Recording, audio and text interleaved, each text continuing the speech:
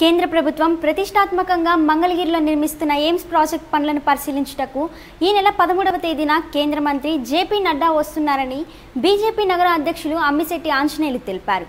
Guntur Arundelpet party కార్యాలయంలో ఏర్పాటు చేసిన మీడియా సమావేశంలో ఆయన మాట్లాడారు. ఏపీలో కేంద్ర ప్రభుత్వ నిధులతో పూర్తి కానున్న పలు ప్రాజెక్ట్ పనులను పరిశీలిస్తున్నామని తెలిపారు.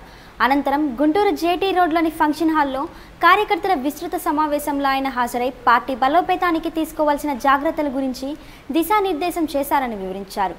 ఈ కార్యక్రమానికి రాష్ట్ర అధ్యక్షులు కన్నా లక్ష్మీనారాయణ ముఖ్య అతిథిగా పాల్గొంటారని తెలిపారు.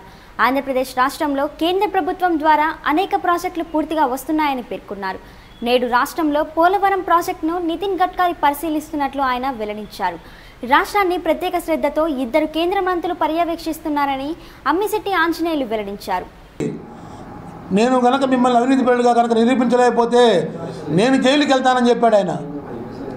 నేను కనుక తప్పుడు ఆరోపణలు చేసినట్టుగా కనుక మీరు సిబిఐ అంకుల్లో మీరు నిజాయితీపరులుగా మీరు కనుక వస్తే నేను జైలుకి వెళ్తాను, మీ మీద తప్పుడు ఆరోపణ చేసి చెప్పి బహిరంగంగా ఇచ్చారు. అలాగే ఆయన మీద కన్నా లక్ష్మీనారాయణ గారు రాష్ట్ర అధ్యక్షుడు అయిన తర్వాత చాలా విషయాలన్నీ తెలుసుకున్న తర్వాత చంద్రబాబు గారికి ప్రతి వారం ఒక 5 క్వశ్చన్లు వేస్తున్నారు. ఇది ఇవాళ 2వ వారం కూడా వేశారు. ఏ ఒక్క క్వశ్చన్లకు ఎవరో సమాధానం చెప్పాలి వాళ్ళ దగ్గర ఏ ఆధారం లేవు.